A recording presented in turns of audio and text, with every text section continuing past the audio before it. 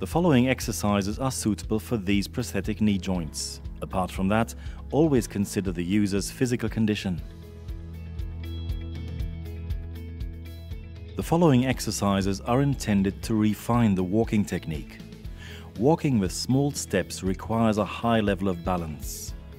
Over a defined distance, Gerhard should take as many steps as possible while using the least amount of power.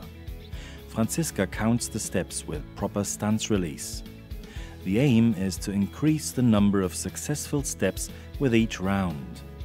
Gerhard feels that he doesn't need much effort to trigger stance release, even with small steps.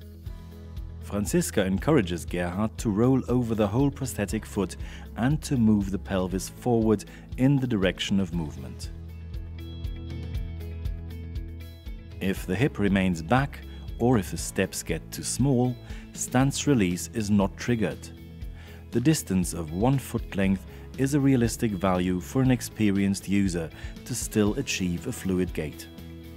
Gerhard refines his walking technique and discovers the functionality of the knee joint. Due to his good walking technique, he can move with significantly lower effort in his daily life. The ability to spontaneously change both cadence and walking speed is a goal of the training. The use of music is a suitable method to achieve this. Different walking speeds and cadences result from the rhythm of the music. To help motivate Gerhard, Franziska claps the beat.